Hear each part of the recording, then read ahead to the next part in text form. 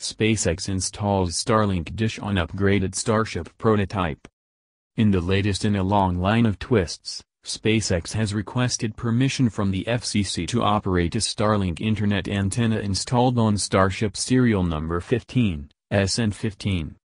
The first in a planned batch of 4 or more upgraded Starship prototypes, SN15 was rolled a mile down the road from SpaceX's South Texas factory to its suborbital launch pad late last week. Around the same time that its aft tank section was being prepped for nose installation on April 3, some of the first 360-degree views of the rocket revealed an unusual porthole-esque addition just above the Starship's forward tank dome.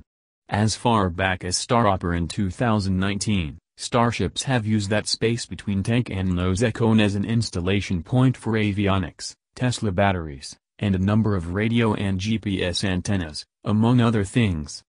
The new hardware generally fell under the radar, but most that took note assumed it was some kind of antenna upgrade. As it turns out, that speculation was almost certainly correct, but not in the way most expected. When SN15's new antenna first appeared, the author speculated that it bore a striking resemblance to a SpaceX Starlink dish. However, another forum user argued that it was more likely an upgraded S-band antenna akin to those used on SpaceX's Falcon rockets. The author later noted that the S-band antenna pass-through located on the interstage of Falcon boosters was almost the same size as the new antenna and shroud visible on Starship SN15, seemingly closing the case 9 days later. SpaceX asked the FCC for permission to operate a Starlink dish, user terminal, in Boca Chica at altitudes not to exceed 12.5 kilometers during operations on the ground or during test flights.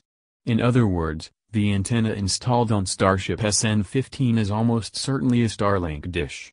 Surrounded by an aerodynamic shroud, the antenna is firmly fixed on the rocket and would rely entirely upon cutting-edge phased array beamforming to electronically steer itself to both transmit and receive from one or more of almost 1,000 operational Starlink satellites currently in orbit.